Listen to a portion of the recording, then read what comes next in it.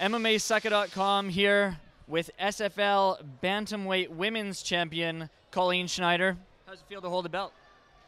Pretty awesome. For the second time? Yeah, okay, so the first time I won the SFL belt, this is in India. I fought for them 3 times in India. The 3rd time I fought for the championship, won the belt. They gave me the belt, took a bunch of pictures, and then they go, okay, we need the belt back. You don't get to keep it. Do you get to keep this one? Yes, I get to keep this belt. They messed with me for a minute and told me they were going to take it back, but I actually get to keep this belt, so I'm very happy about that. So they said it was for the first ever SFL America belt. So are you going to ask for the SFL India belt? I don't think that's going to get me very far. I'll just keep my SFL America belt for a while. You looked extremely amazing out there in the cage. Was she extremely amazing?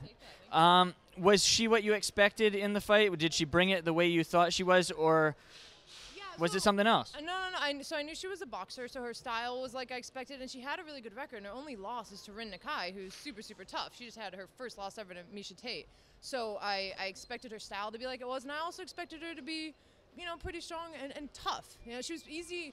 I could turn her how I wanted and take her down. You know, I felt pretty comfortable taking her down, but like that, I had that armbar and pretty tight on her, and she wasn't tapping to that. She fought through it, so you know, she took some solid shots on the ground. So she was tough. I really wanted the finish, but it was also that's the first time I've gone a full 5 rounds. When I won my title fight before, I finished it in the 3rd. So I feel good knowing that I can go 5 rounds and fight 5 rounds. Now we saw some flashy kicks out of you, some spinning shit, as Nick Diaz would say. Spinning shit.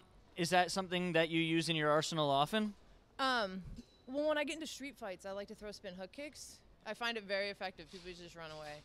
No, I did Taekwondo for a long time. I did Taekwondo competitively through college for Berkeley. So that was my transition point into MMA.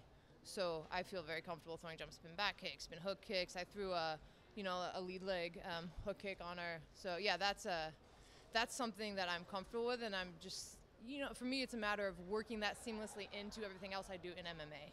Okay. So you were featured on The Ultimate Fighter coming into the show. Unfortunately, the loss to Shayna Baszler. You are now on a 5-fight win streak. No, I won 5 fights, and then I lost my last fight. Okay. So I've won 6 of my last 7. So Sherdog is wrong, I guess, because they have you with a 5-fight winning streak, or Wikipedia does, one or the other. One of them. So 6 of your last 7. What's next for you? I believe SFL wants to do, Raj told me they want to do 10 to 12 fights a year, and I'm actually really happy with this promotion. I think the show is very well run. Happy with the Washington Athletic Commission, so I'll come back up here and fight for these guys. Is India in your, like, would you go over back to India to fight for them, or are they keeping the Americans on the American cards now? My understanding is that they're keeping India as a local show. And India was a cool experience, but I've been there 3 times. I'm good on India. I do know they're interested in opening up other markets like Dubai and some other places. I would love to go fight in Dubai or, you know, somewhere else. But whatever they want, you know.